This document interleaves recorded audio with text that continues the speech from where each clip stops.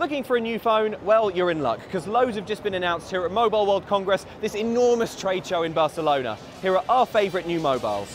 Samsung leads the charge with the Galaxy S6, its new flagship built from metal and glass. Or if you prefer, there's the S6 Edge, which is basically the same phone, but with two gently curved sides.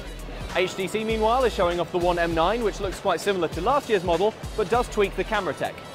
Microsoft has the new quad-core Lumia 640 and the Lumia 640 XL, which is kind of the same, but bigger. Sony, meanwhile, is showing off the waterproof octa-core M4 Aqua and the Xperia E4G, which has 2-day battery life and is very cheap.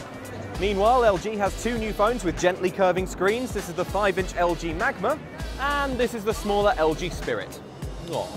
If you're security conscious, this is the Black Phone 2, which encrypts your communications. Or if you like your phones unbelievably huge, check out the Huawei MediaPad X2. ZTE has the Grand S3, which unlocks by scanning your eyeballs.